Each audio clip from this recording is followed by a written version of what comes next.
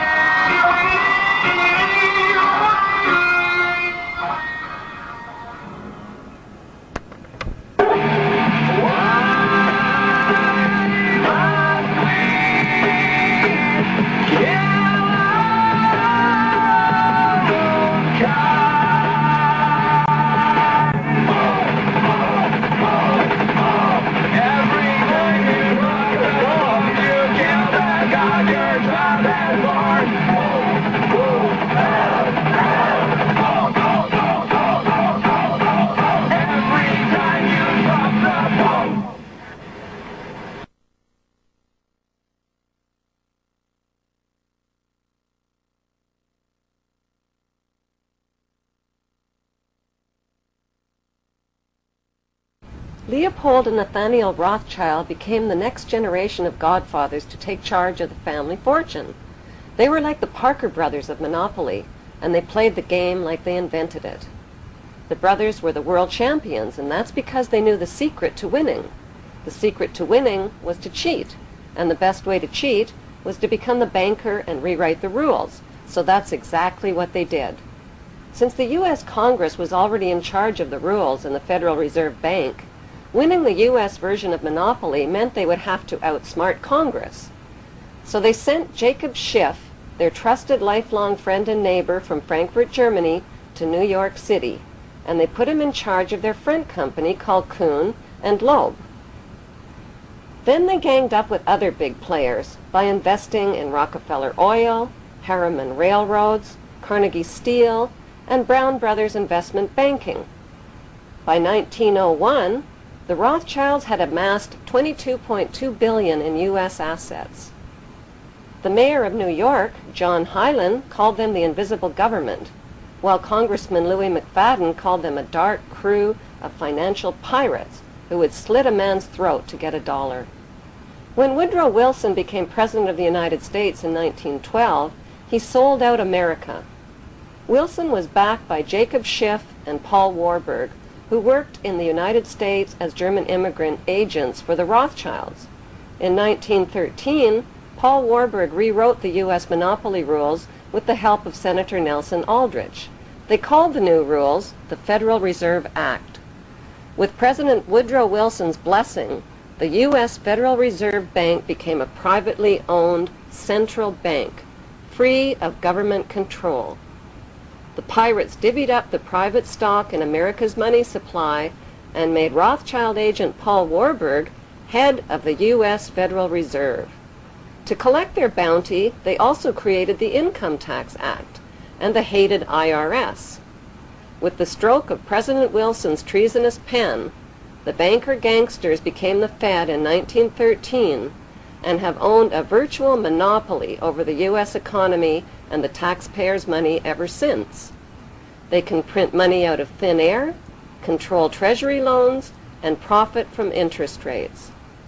Since their biggest windfalls come from loan profits and weapons sales, wars and death are not only profitable, they're desirable and necessary. Today, American citizens owe these merchants of death approximately $70,000 per citizen.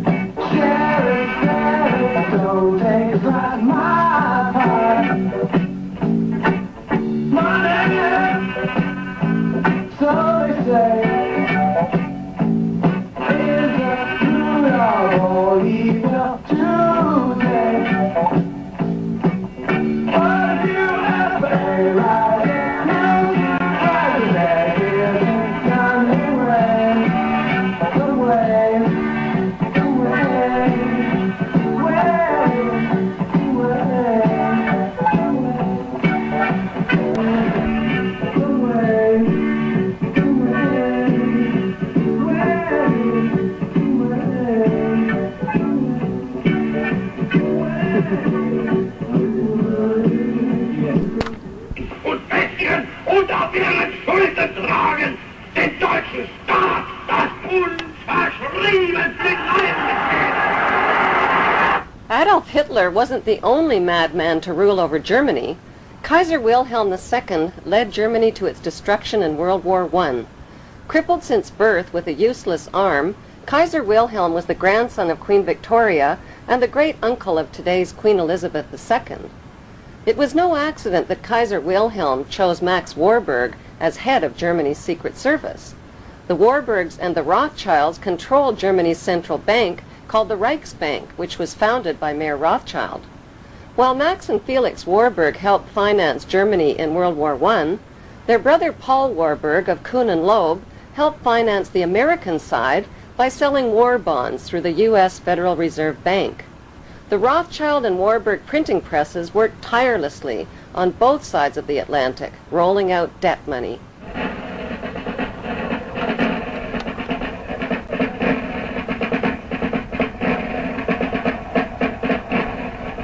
Germany won the First World War by 1916 without a single shot being fired on German soil. British convoys were blown out of the Atlantic by German subs, the French army mutinied, and the Russian army was defecting. With British Prime Minister Lloyd George up against a wall, Lionel Rothschild and the Jewish Zionists offered the British a deal they couldn't refuse.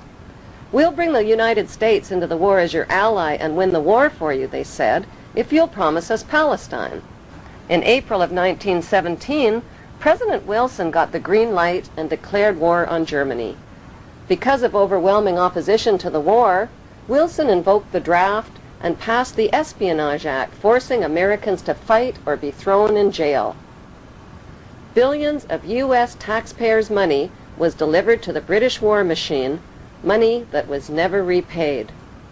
In return, the British government wrote the famous Balfour Declaration and addressed it to none other than Lord Lionel Rothschild. The declaration promised Palestine and Israel to the Rothschild Zionists. The Zionists believe that they are entitled to the land of Israel because, according to the Bible, Israel was promised to the Jews by God, and according to the Bible, the Jews are God's chosen race of people, a race favored by God above all others. 1817, Lord Allenby conquered the Holy Land, and the Jews were promised a national home in Palestine by the Earl of Balfour, a policy endorsed by Woodrow Wilson and by the League of Nations, which made Palestine a British mandate.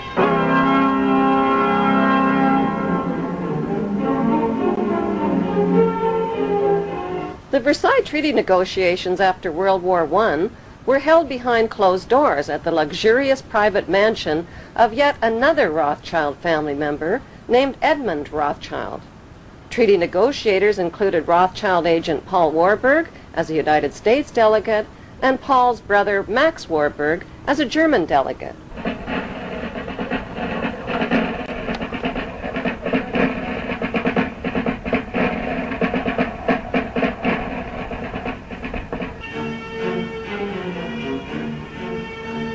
Clemenceau, Lord George, and President Wilson have pulled up armchairs and crouched low over the map. It is appalling that these ignorant and irresponsible men should be cutting Asia Minor to bits as if they were dividing a cake. During the afternoon, there is the final revision of the frontiers of Austria. Hungary is partitioned, indolently, irresponsibly partitioned. Then the Yugoslav frontier. Then tea and macaroons. The Versailles Peace Treaty forced Germany to accept guilt for the war. As punishment, Germany lost its army, navy, and colonies and had to pay the cost of the war through a debt to the gangster banksters that could never be repaid. World War I killed 9 million soldiers, injured, crippled, and impoverished millions, and collapsed 4 empires with large parts of France, Belgium, and Russia left devastated. Wars throughout history have always been waged by the ruling master class for conquest, power, and profit, and the subject class have always fought their battles. It wasn't until the close of World War I that soldiers began to ask why they were killing and being killed.